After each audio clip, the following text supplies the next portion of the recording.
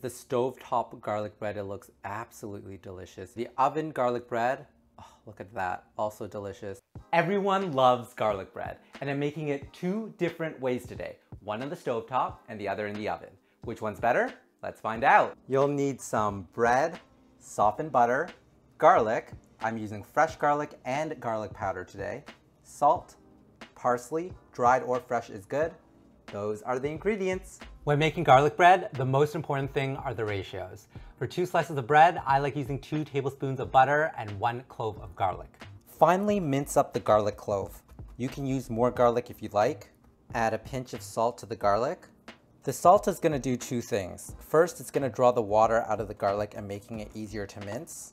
And second, when we want to make the garlic into a paste by flattening it down with the side of the knife, the salt granules are going to help that paste form. By making a paste with the garlic, it's going to release so much more flavor. Add the garlic paste to your softened butter, the garlic powder, and the teaspoon of dried parsley. Mash it all up together. Generously spread the garlic butter on one side of the bread. Make sure you get it right to the edges. The garlic bread is now ready to either go into the pan over medium heat or into the oven at 400 to 425 degrees Fahrenheit for about 10 minutes or until it's golden brown on top. Preheat the oven to 400 degrees Fahrenheit. I'm using a toaster oven because I only have 1 slice of bread that I'm toasting today. After about 10 minutes, the one in the oven should be done. Look at that. Woo! If it's not brown to your liking, just turn on the broil and let it broil on top for a little bit longer. For the stovetop version, I'm going to turn it to medium heat.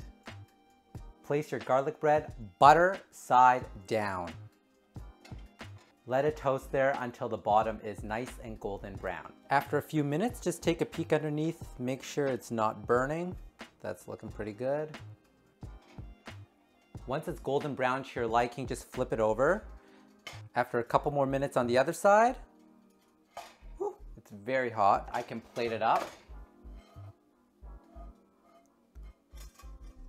And there is the stovetop garlic bread. They both smell incredible right now, and I can't wait to dig in. Okay, so the garlic bread is ready to be eaten. I'll just bring it closer to you so you can see. Okay, close up. This is the stovetop garlic bread. It looks absolutely delicious. You'll notice it's a little bit darker in the center. The browning is more focused. Same with the bottom. For the oven garlic bread, oh, look at that, also delicious. The browning is a little bit more even, and you can also control the browning by turning it once in the oven. The bottom, very nice. The one in the oven took around 10 minutes. The one on the stovetop took a little bit longer because I wanted to slowly heat it up on a medium heat. Otherwise, the garlic burns really quickly. I would say it took about 13 to 15 minutes for the one on the stovetop. I'm now gonna cut these up and give it a taste. I'm gonna try the one on the stovetop first.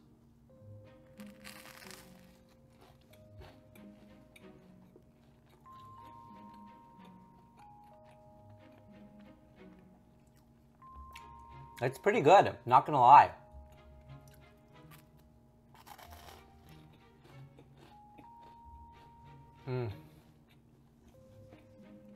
That's very solid garlic bread. I'm gonna try the one from the oven.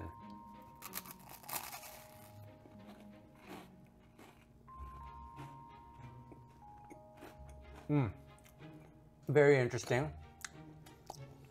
Delicious garlic flavor coming through. It's just incredible. I would say the one in the oven is a little bit crunchier. You could probably achieve the same level of crunch with the stovetop version in the pan if you let it go a little bit longer or turn up the heat.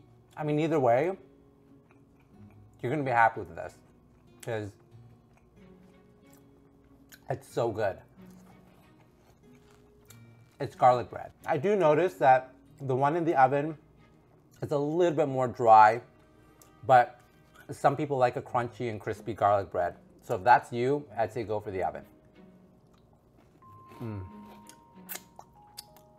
There I go again. Just look at my fingers. Final thoughts. The garlic bread is going to be delicious no matter which way you make it. But a couple key differences.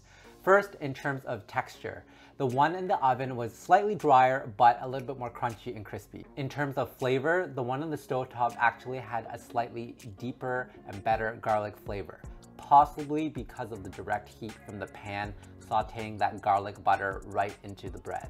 In terms of time, it is quicker and easier to manage in the oven than the stovetop. For me, I would probably go with the oven version just because it's easier to make and I get that extra crunch I like in garlic bread. But if I had the time, I would go with the stovetop version because it does give a better flavor. And if you enjoyed this, please give me a like and hit that thumbs up. Let me know in the comments below if you prefer the stovetop garlic bread or the oven garlic bread.